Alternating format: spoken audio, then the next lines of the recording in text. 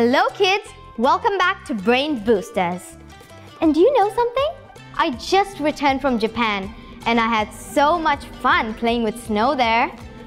And can you guess what the temperature was? It was -9 degrees. Hey! Did you see that? A negative number.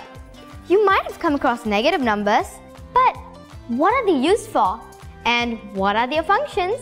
You might have seen the set of whole numbers on the number line, starting from 0 all the way to infinity. But did you know that the number line goes in both directions? The right side of the number line is for positive numbers. The left side of the line is for negative numbers. The negative numbers are just like a mirror image of the numbers on the right side of the number line. For negative numbers, we write a minus sign in front of the digit.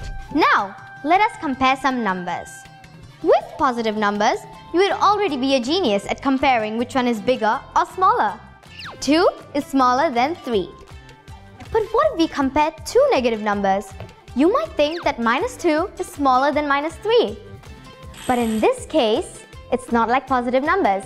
-2 is bigger than -3. Let's look at the number line again. The numbers get bigger as you go right on the positive side. It's the same for negative side. The numbers get bigger as you move towards the right. So -3 is smaller than -2. Wow, that's quite cool, isn't it? Now, that's it for today. I hope you've learned the difference between positive and negative numbers.